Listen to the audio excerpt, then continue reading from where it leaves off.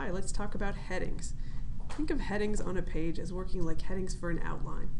You have main headings and subheadings, which differ in size. For instance, the heading at the top of the page, right here, Lesson 2 Reading Assignment, the title, is larger than subsequent headings. So in the ecosystem, title headings are styled as heading 1s by design. The title of any page will show up as a heading 1 because heading 1s are reserved for titles. And remember that the heading 2 style is reserved for menu items for accessibility reasons.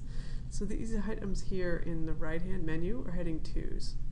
I'm talking about items like this: lessons, navigation, user menu. Those are heading 2s.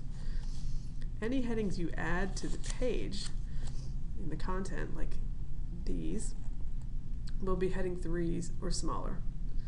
For instance, reading assignment here is a heading 3, and points to consider while reading, which is a subheading of reading assignment, is a heading 4. A subheading for heading 4 would be heading 5, and so on. When adding headings, please use the Format button in the toolbar. And let's get to the toolbar. We'll click on the Edit mode here in the black bar. Here's the toolbar. And we're going to add heading 5 below points to consider. Down here, I'll add one. So I'm going to put my cursor down here where I want it and type a heading, which shows up in plain text, which I can then quickly change to heading 5 by going to the Format button here and choosing heading 5 from the list.